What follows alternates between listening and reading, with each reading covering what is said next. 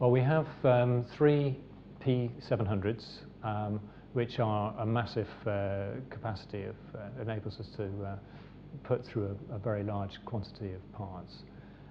Supporting that and giving us a good degree of flexibility, we have two P360s, both of which are just in the process of being upgraded to 380s, and one DTM 2500 plus. The smaller machines really do provide us with that extra ability to respond very quickly to a customer request, and it's not uncommon for us to receive the data on one day and be able to send out particularly smaller parts the following day. Well, the materials we're currently running polymer-wise include principally the straightforward polyamide, so probably 2/3 to 3/4 of our work is done with the straight nylon.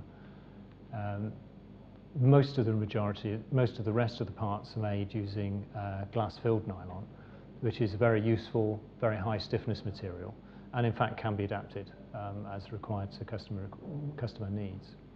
A small proportion of our work is done in aluminide, the aluminium-filled polyamide, and we get quite a bit of interest in polystyrene, and I think that's an area that's got a fair bit of potential.